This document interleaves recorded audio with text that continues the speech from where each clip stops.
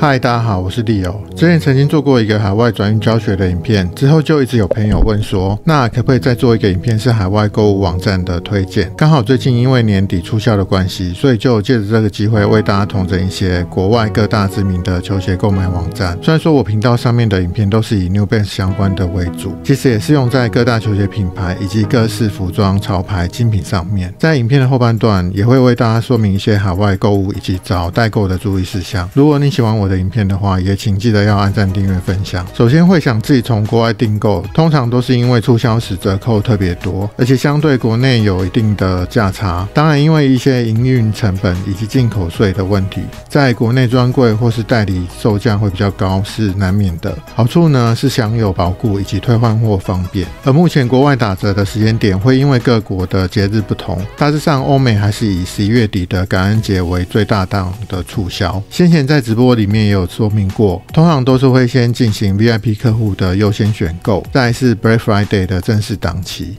以及 Black Friday 结束后的 Cyber Monday， 最后呢则是年终特卖。虽然说越后面折扣越多，但通常热门商品的尺寸都早早就被挑完了，所以要怎么抓最有利的时间点，还是要自己进行一下商品热门度的判断。以 New Balance 的官网来举例，目前只有美国跟日本是确认可以订购的。详细的订购方法，我想大部分的朋友也都知道，在这边就不多做说明。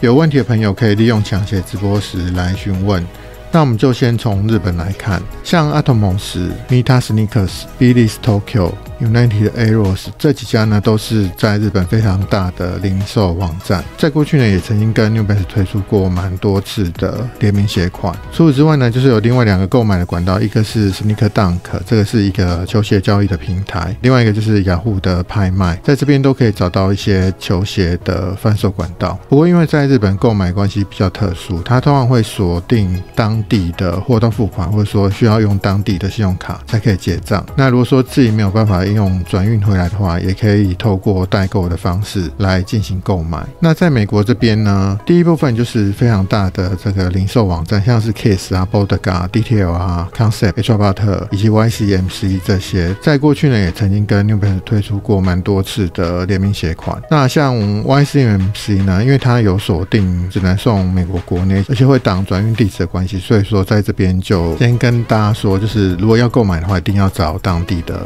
代购。那另外像是 Sneaker Politics 或是 Sneakers、L1S， 然后 J.Crew、Transports 这些都是算是也是蛮有名的零售商。那另外就是有两个比较大的球鞋交易平台，就是 StockX 以及 GOAT。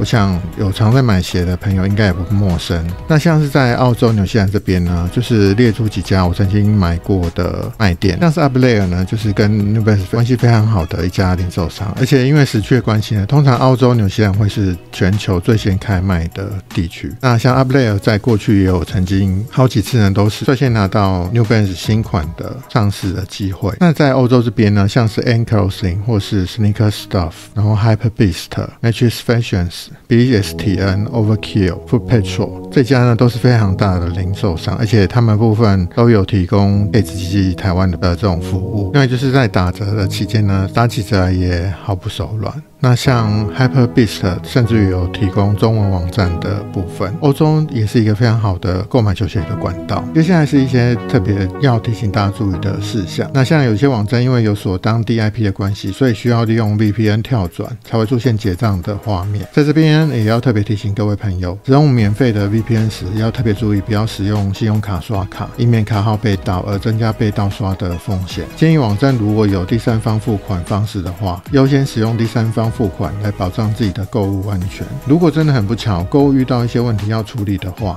例如出错货或是店家迟迟不出货，建议都先联络网站的客服，获得最佳的处理方式，以保障自己的购物权利。像之前呢，就曾经有遇过店家以商品无法贩售的原因，将已经交给快递公司的货物召回，而费用其实都已经付了，退款呢则是要等到他们收到货物后才会退的这种不合理的现象。那这时候呢，就可以联络第三方付款公司的客服来进行处理，通常呢都能够立即拿到退款。如果刚好你是使用信用卡付款的话，也可以在账单出来之后联络信用卡的客服，要求他们将该笔款项列为争议款。在填妥相关的表格之后，信用卡公司即会代为要求发卡组织调查，保障消费者的权益。也请记得在跟购物网站的客服联络时，要将所有的订购以及对话记录都留下来，这些呢都能够作为申请争议款的佐证。除了说自己购买的方式之外，有些地区呢是需要透过住在当地的代购来购买的。而找代购有什么好处呢？除了不用自己一直刷网站留意商品有没有上架或特价之外，通常代购收的手续费也不是很高，多半跟专柜卖的也保有一定的价差，只要跟他们下单就可以一次订到好，其实也有便利性存在的。问题的时候呢，也不用自己去面对网站的客服进行退换货这些麻烦的事。不过在这边呢，也要特别提醒，在一些球鞋的社团里面曾经发生过很多次，有一些有心人士用球鞋代购的方式来进行现金的周转，也就是说你可能钱汇了之后一直拿不到商品，然后退款也迟迟不退的这种状况。在台湾的话呢，是可以拨打165